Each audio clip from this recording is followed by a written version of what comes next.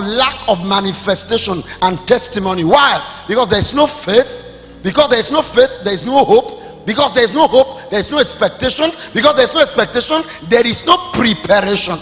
And because there is no preparation, an appointment becomes a disappointment. For every time God has summoned people to his presence is an appointment that can change somebody's history forever. I am saying it, let me repeat. Every time God has summoned people, the scripture says, I have not asked the sons of Jacob to seek me in vain. I have not asked. Now look at this.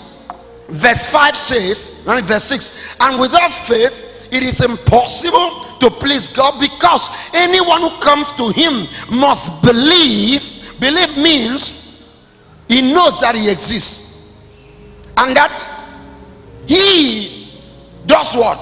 Rewards. So he believes him and hopes for his reward, expects his reward, and prepares for his reward.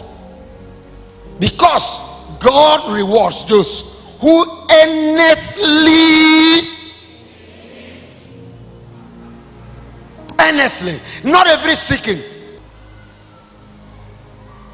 If you seek him diligently, if you seek him sincerely, if you seek him seriously, passionately, God rewards. I know it. In every situation, I know it. It pleases the Lord when by faith you lay claim to it, manifest it, and give him thanks. Who among you has ever gone to church to give God thanks for crying? I've been crying for 10 years without respite, so I came to give God thanks for sustaining me for 10 years. I've been crying and yet I've not died. Let me see you. But God says give God thanks. He said give him thanks, for the Lord is good and his mercies endures forever. If he has asked you to give him thanks, he knows he has blessed you and he wants you to be happy. He will not be perfect here, I remind you. He will be perfected there. But while here, this world is not a valley of tears. This world is a beautiful place. The earth and its fullness thereof belongs to my God. There may still be cancer. There may still be anything. But even in that cancer, there is still joy, there is peace, there is blessing. Let me tell you what personal revelation God has given me about faith. All right, can somebody come? Bring one of the microphone stands. Okay, keep it there. Shine your eye well, all of you. Shine your eye well. You can see that? Can you see it?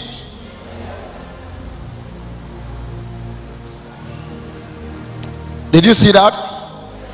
What have I done now? I'm hanging this on this. I'm putting this on this, and it sustains it.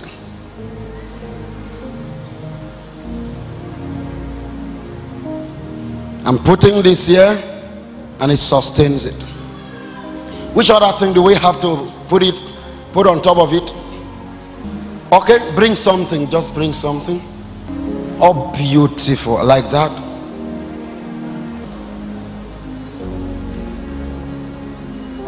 Leave it. Leave it. Okay. One thing, we try hanging this here, but this couldn't sustain it. Is it not true? But this one sustained it.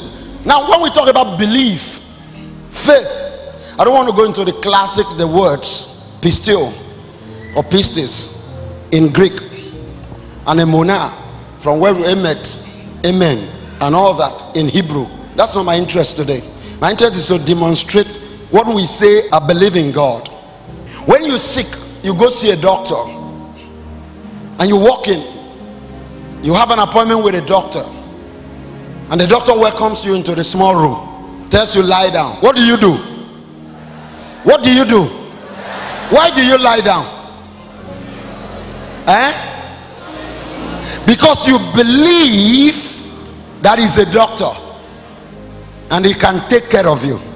So you lie down Tells you remove your clothes. What do you do? If you don't believe in him, what do you do? He says, sorry, I will not remove my clothes. He said, no. I say, undress, remove your clothes. I want to check something. He said, please don't touch me. Why? Because you don't believe in him. You refuse to hang your life on him. Because you don't trust he will sustain you. You refuse to entrust your life to him. If, for example, you have heard about a doctor that has bad reputation, who fondles and gropes women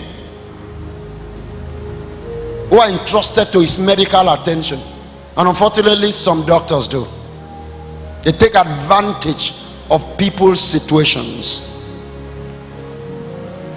And you have heard that story, but you were told he's the best. Perhaps your husband convinces you, go. And when you go, you begin to see that what he does, you are not comfortable. He said, let's end it there. Don't touch me. He said, madam, I said, don't touch me. Why? You don't trust him enough. You cannot rely on him. You cannot rest upon him. You cannot hang your health upon him. But should you trust? He's the best gynecologist in town. You go, lie down, you go to the surgery. They give you injection and you go off. You accept the injection you didn't find. You lie down and they tear you into pieces. And thank God you come back to life.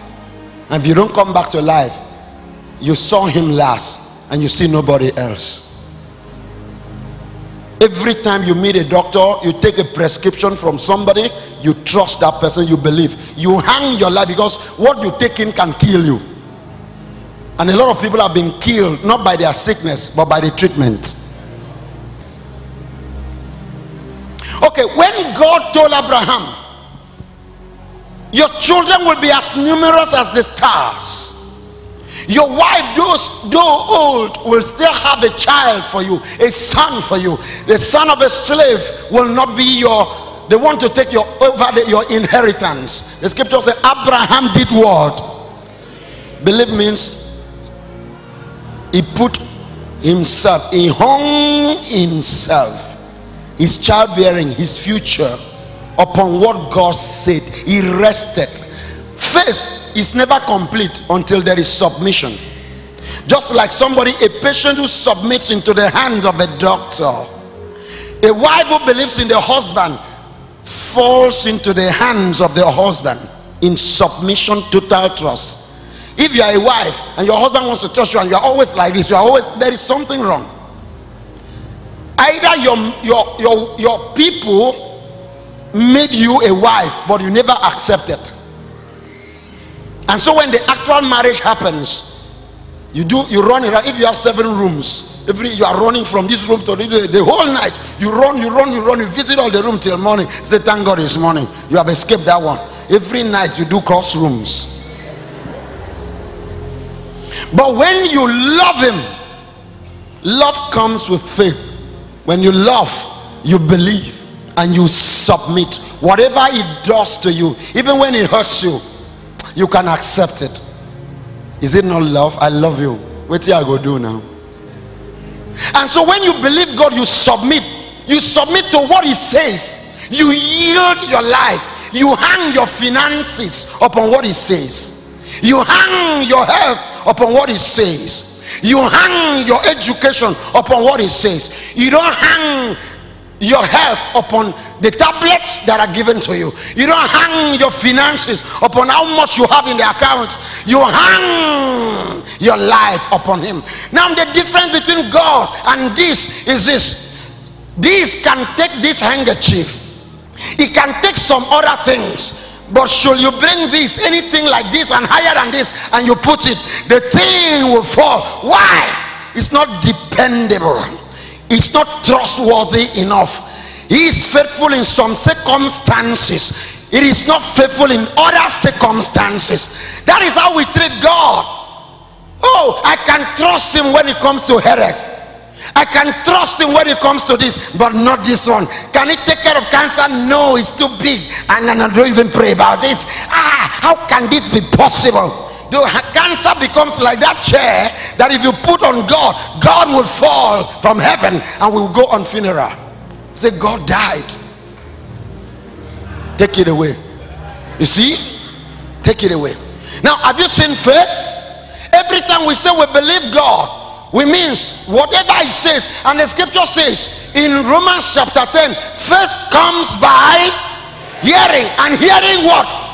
By the word of God. Which means your level of faith is measured against the level of the word. Faith level is equal to word level. More word, more faith. Less word, less faith. No word, no faith.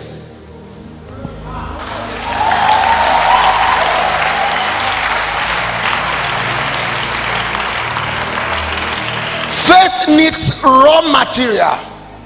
The issue about God is this: if you hang your house upon him, he will hold it. If you hang your vehicle upon him, let me tell you, if you hang few things upon me, I can stand though, but when you hang more, I am crushed, I fall. Too many people hang all their lives on their husbands, they hang their future upon a man, and when a man falls, he say, my heart is broken. You broke your heart because you just handed over yourself to a man who is not reliable. Men, including me, we can do certain things certain times, but we cannot do everything every time. But that is where God, the word emet, when we say amen, amen is from the Hebrew word emet, and it connects emunah, faith, to believe. Emet, amen, is so be it. It is so, and it has to do with trustworthiness. It has to do with faithfulness. In the Old Testament, you cannot talk about faith without faithfulness. You have faith in God because God is faithful. Am I talking? I say you have faith in God because God is what? Faithful. Faithful means is reliable. It means is dependable. Because faith always will make you hang. You hang upon him because he's hangable. Hangable, you understand that one? You depend upon him because he is dependable. You trust him because he's trustworthy, trustable. You rely on him because he's reliable. The scripture says whoever believes in him will not see shame.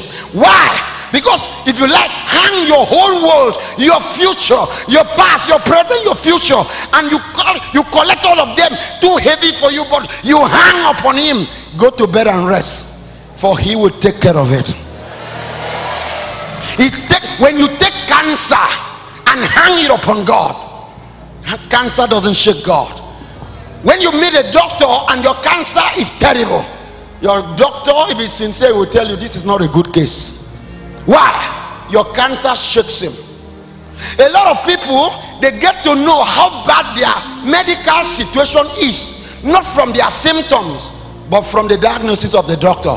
When the doctor looks at them and says, you have this in your body and you have been breathing, is a miracle. When the person leaves hospital, if he doesn't have faith, he will die soon, because whatever the person has been holding on to is gone. Can you imagine what the doctor told me? He said, I'm even late. I should have died yesterday. And the doctor is, I don't know whether he's doing it right. But for me, I stand here to tell you, hang it upon him. Hang it upon him. He can handle it. Financial crisis, take it and hang upon him. He stands. And the point is the whole world hangs upon him and is stable. He holds the stars, he holds the moon, he holds the sun, he holds the earth, the whole universe, and the unknown universe, and the other universe, and the other universe. He has the whole world in his hands, the earth and his fullness thereof. They belong to him. The whole of the world is the kitchen of God. He can cook atama from the world and he can feed somebody. He can cook bitter leaf from the world. He does not respect depression.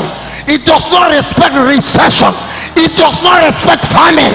He says lion will go hungry, strong lions will lack food, but those who trust me, those who love me and rely on him, they lack no good thing.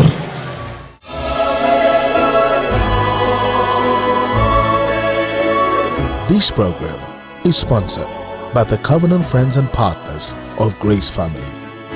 You can be part of this grace revolution by becoming a covenant partner. Allow God to use you. For registration and inquiries,